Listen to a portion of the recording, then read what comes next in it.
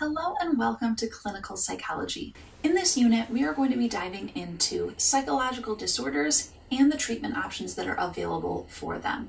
This is a really important unit as we hope to understand some possible causes for these different disorders, the treatment options that are available, and how to better understand them so we can help ourselves and others in destigmatizing the topic of mental health and mental illness in our society. So I want to start today by talking about our objectives for this unit. Some of the topics that we'll be covering is hoping to understand how do we distinguish between what is considered normal and what is considered diagnosable behavior and thought processes. The topic of mental health is so important, but there is a difference between mental health and mental illness. We can all experience, and we all do experience, a wide range of feelings and emotions.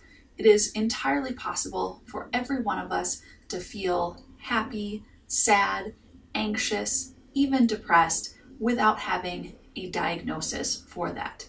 It's important for all of us to recognize how we're feeling so that we can address our own mental health. It's also important to understand when we cross over into the area of making a diagnosis for a clinical diagnosed psychological disorder, and how do we differentiate between normal emotional and health concerns to diagnosable disorders. And so that's something we will be exploring as well. It's really important to have these conversations to help with the destigmatization of psychological disorders in our society. The better we can understand how they come about, the different potential causes in our brain chemistry, in our cognitive processes, in our social factors that all play a role in why we experience these changes in our thinking and action, help us better to understand how we can treat them. And that is the ultimate goal of clinical psychology. Psychological disorders are very prevalent in our society. About 15% of the population suffers from at least one psychological disorder at some point in time. The most common disorders that we're going to be talking about are anxiety disorders. We also see a lot of mood disorders in our society as well. Some of these can be temporary and some of them are long-lasting. Some may even last for the duration of a person's life. But it's important to consider that they are very common, that these are disorders that afflict individuals in our own lives on a regular basis so that we can help understand what causes them and how to support those who are suffering from them. There is no one-size-fits-all treatment options for psychological disorders. Each is as unique as the individuals that experience them. And so what this unit will do is really give us a sort of template to work off of to better understand this for ourselves. The topic of psychological disorders goes back a very long time in our history, and there have been a myriad of explanations for why we see these changes in behavior in individuals over the course of time. For example, what we would know of today as being a psychological disorder might have once been explained as being some type of supernatural power, such as someone being a witch or being possessed by the devil. As time went on, people began to understand a little more about psychological disorders, enough to know that there were no supernatural explanations for why someone was afflicted with a disorder. However, the treatment option at the time was to simply remove them from society. In the 1800s, we saw an increase in the number of people who are being placed into asylums or even prison for having a psychological disorder, because the understanding of what a disorder was and how to treat them was still largely unknown. By the time we reach the first half of the 20th century, we start to see a change. Instead of asylums, we start to see hospitals emerge to help treat those who have a diagnosed psychological disorder. Although the treatment options were still very limited, where the only biological intervention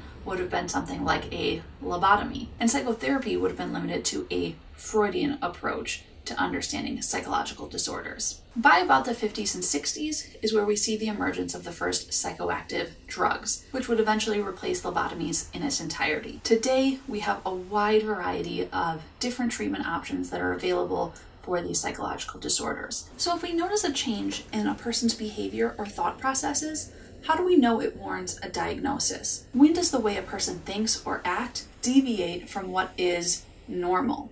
Because what exactly is normal? We're all different. We all have our own idiosyncrasies.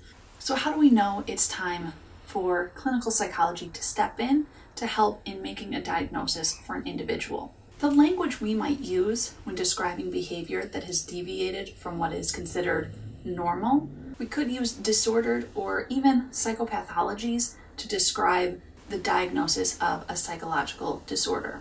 Psychologists don't really use the term insane or insanity, as that is more often used as a legal defense in court, but it doesn't really mean anything in the field of psychology when it comes to making a diagnosis for a psychological disorder. In order to label the behavior or thought process as a psychopathology or a diagnosable disorder, a shortcut psychologists might use is what is known as the 4 Ds. This is a shortcut that we might be able to use to be able to identify when a behavior or thought process has changed from what is considered normal, even though normal means a variety of things. The first thing we might look at is, does the behavior or thought process deviate? Does it go against societal norms? Meaning, is a person acting differently than the rest of society? That in and of itself might not be enough to warrant a diagnosis, but it might be a first indication that we've noticed a change in an individual. The second thing we might look for is whether or not it is distressful. If it is upsetting to themselves or other people that they're feeling this change in their thought process or experiencing a change in their behavior. The third is dysfunctional, meaning is the change in behavior or thought processes getting in the way of a person's day-to-day life. If a person can no longer do the things that they would typically do on a regular basis because a thought or behavior is interfering, then again, that might be an indication that something has changed, and that might warrant a diagnosis. And the final one, of course, is dangerous. If a person is at risk of harming themselves or others, is it time to step in and potentially receive a diagnosis for a psychological disorder? So once we've established that a change has taken place, that a behavior or thought process has deviated from societal norms, that it is dysfunctional, distressing, or dangerous, how do we know which diagnosis to make? Psychologists use a manual known as the DSM-5, the Diagnostic and Statistical Manual of Mental Disorders, in the 5th edition. It's issued by the APA and is a complete list of all the psychological disorders, including descriptions to aid in making a diagnosis. This DSM-5 is about 1,000 pages long and is a comprehensive list of the psychological disorders. We are not going to be talking about every single one of them in this unit, but highlighting some of the most common psychological disorders that we can study and talk about the treatment options that are available for them. As we get into this unit, it is really important to remember that our goal here is to better understand and to destigmatize the psychological disorders in our society.